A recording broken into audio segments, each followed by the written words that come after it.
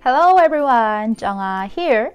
For today's quick tip, I'll be talking about the common question words in Korean. Many conversations begin with a question. In Korean, when asking questions, there are 7 words commonly used. I'll explain them. You can begin your question with 왜 for why. The word 어디 means where. You can use 뭐 or 무엇 for what. The question word 어느 means which. 언제 means when. 어떻게 is used to express how. The word 누구 is used for who. These question words are extremely useful for conversations.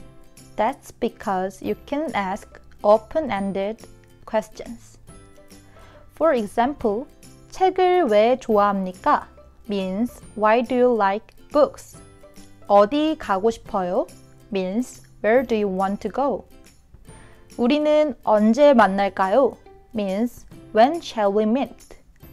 All of these questions are great for conversations. Can you make a question using one of these question words? Try it and write your question in the comments below. Bye!